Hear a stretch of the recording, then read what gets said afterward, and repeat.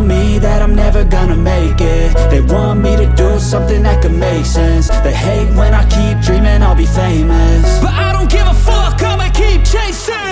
I got all this potential that's deep inside of me, but they hate when you're successful cause they try to be. They sit there being judgmental because you're trying things, and they just want you to settle and do the right thing. So get a good job, don't slack off. Wake up every morning, make a good impression on your boss. Don't do anything that I wouldn't do, and when you're making money, make sure you don't spend it too soon. Fuck that, I'll do what I want.